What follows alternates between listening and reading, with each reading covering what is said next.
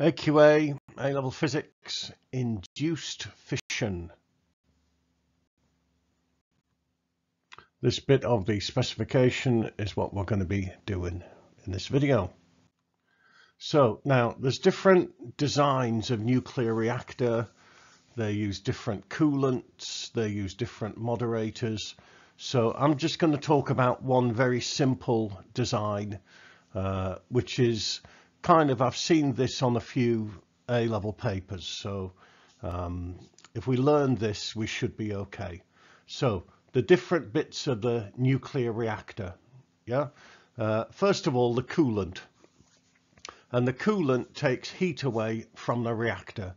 The fission reaction produces heat, and the coolant takes it away, and it takes it to a heat exchanger where it boils up water to make steam, and then the steam goes through turbines, electricity, blah, blah, blah.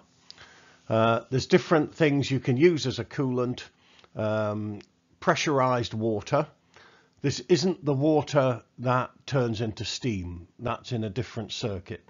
So there's pressurized water, carbon dioxide. There's advanced gas-cooled reactors use carbon dioxide, liquid sodium, different things that you can use as a coolant.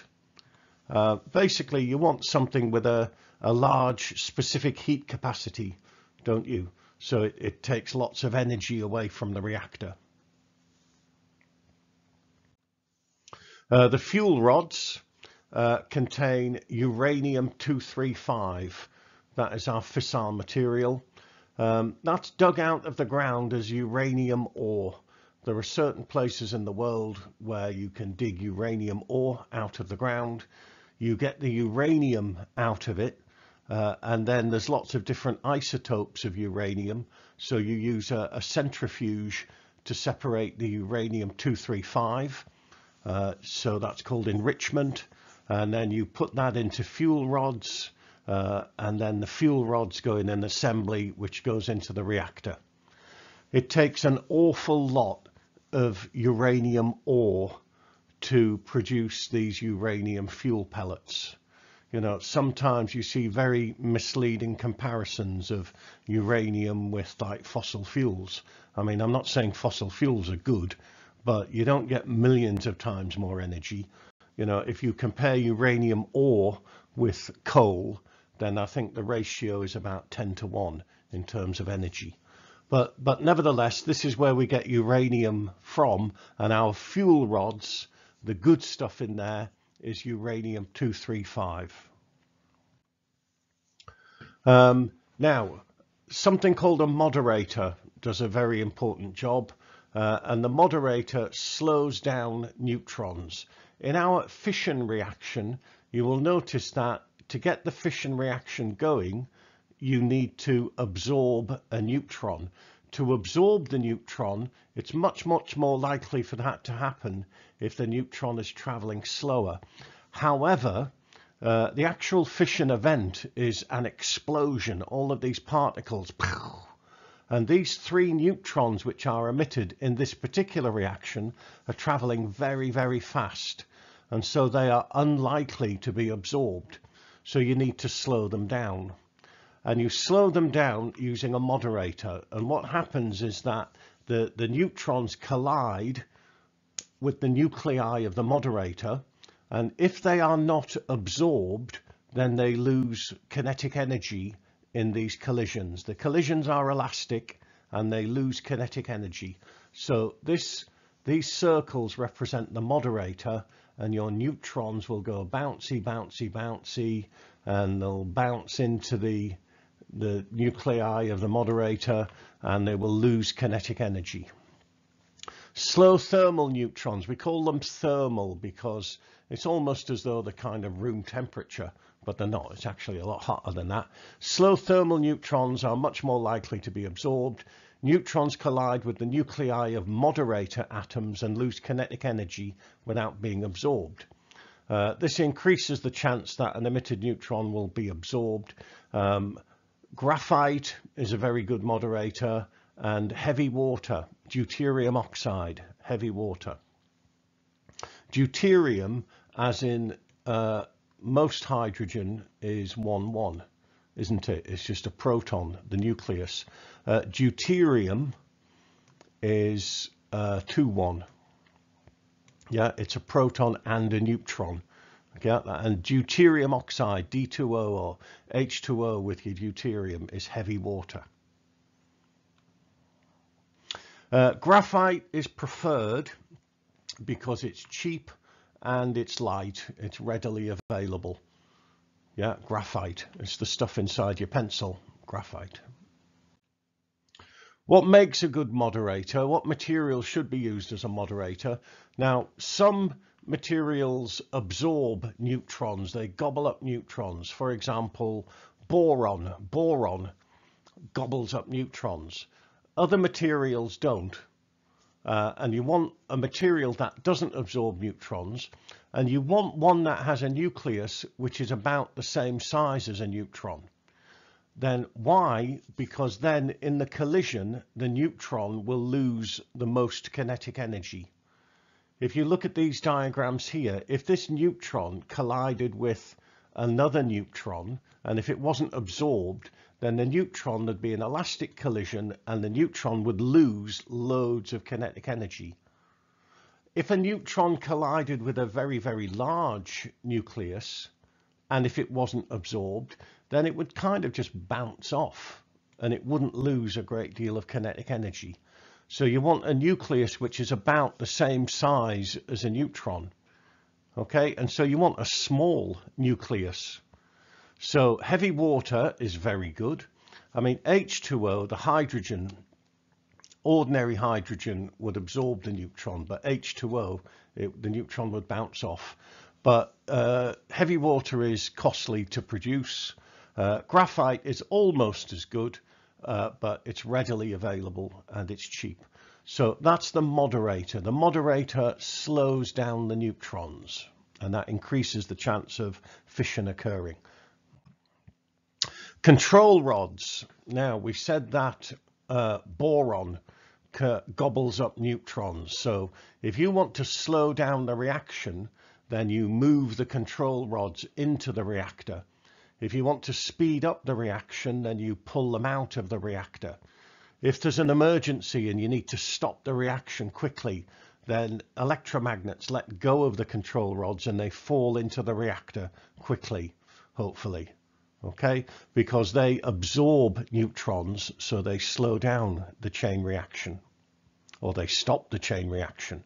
Boron is the most common one. There is a material called hafnium, which can be used apparently, hafnium. Okay, based on cost, based on availability, boron isn't that expensive actually. Now, something you need to know, it mentions in the syllabus, critical mass. Now, what does critical mass mean? Well, neutrons are produced in these reactions. Now, will a neutron, if a neutron is produced there, will that cause another event? Or, before it causes another event, will it escape? Yes? And looking at these diagrams, if you have a neutron produced in the middle of this small mass and one that's produced in the middle of this big mass, so these neutrons are going to bounce around and eventually they may escape. Well, it should be obvious that the chances of it escaping and not doing anything are greater for the smaller mass because it's smaller, because the neutron has less distance to go before it can escape. So whether a neutron causes another fission event will depend on the mass of the material. And the bigger the mass of the material, the more chance there is that you'll get a chain reaction happening. And the critical mass, it's the minimum mass of fissile material needed for a sustained chain reaction, a sustained nuclear reaction. Okay, an atom bomb like the Hiroshima bomb was actually 2 hemispheres of uranium-235, and each one wasn't critical mass, but then there's an explosion which rams them together, and then you end up with a sphere, which is critical mass, chain reaction, boom. Okay, and that's how the Hiroshima bomb worked. Just end with a few, doesn't actually mention it in this part of the syllabus, but it's got to be mentioned. Arguments for nuclear power. It is reliable. It produces large amounts of electricity. It doesn't matter if it's sunny or windy or anything. It always produces large amounts of electricity. No greenhouse gases if you're comparing it with fossil fuels. And it's become quite popular in places like France. They get most of their electricity from nuclear power. Arguments against nuclear power: it is not renewable. Okay, our supplies of uranium are not going to last forever. The biggest problem is dealing with nuclear waste.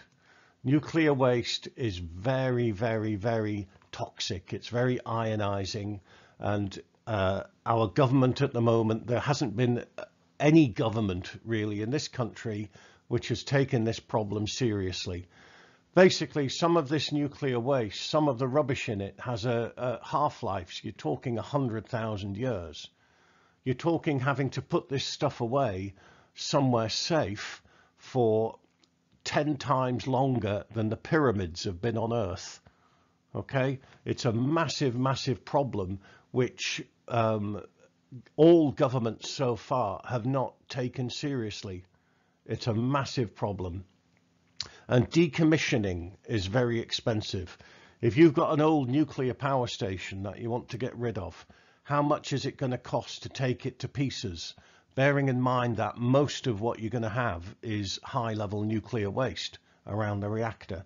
It costs a ridiculous amount of money. You Google, because you might think I'm lying, Google how much it's going to cost to decommission Sellafield. Yes, Sellafield was one of the first nuclear power stations in this country. Cost of decommissioning Sellafield. Okay, look that up. Do accidents happen? Well, yes, they do. Okay, there's Chernobyl, there's Fukushima, there's 3 Mile Island. Accidents do happen, and they will happen in the future. And at the end of the day, wind and solar are cheaper. Yeah, they used to be more expensive. When saying that, when you worked out the cost, that a lot of people conveniently ignored the cost of dealing with nuclear waste because they weren't actually doing it. Yes, and decommissioning costs, but we're storing up problems for future generations. And I don't just mean our children, our children's children's children's children's children's children will have to deal with the very, very toxic, nasty waste that we are producing at the moment, very, very irresponsibly. If you're kind of getting the feeling that I'm against nuclear power, well, you'd be right, really.